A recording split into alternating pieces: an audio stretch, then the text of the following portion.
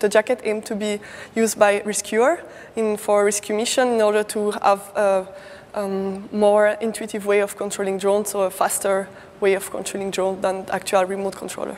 So this is the FlyJacket. It's the interface we created in order to control drones.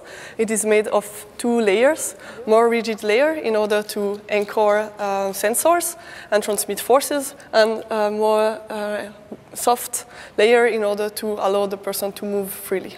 So we would like to have a kit with the jacket and the drone, and that the rescuer can wear it and do more intuitive body movement than using a joysticks, and then it can also do other things because the hands are free.